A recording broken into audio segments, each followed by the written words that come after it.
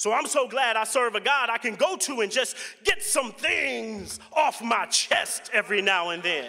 I'm so glad I can go to a God in prayer and I don't have to rely on unqualified people to tell my troubles to.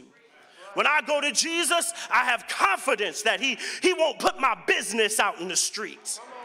When I go to Jesus, he won't throw what I told him back in my face.